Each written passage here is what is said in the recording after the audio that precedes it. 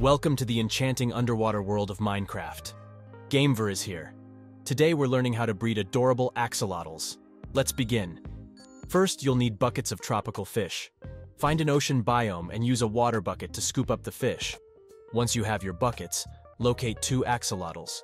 You can find them in lush cave biomes underwater. Approach the axolotls and use the buckets of tropical fish on each of them. Hearts will appear, signaling they're ready to breed. Wait for a moment, and you'll soon see a baby axolotl.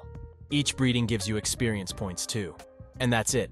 Until next time, keep exploring and have fun in your Minecraft world.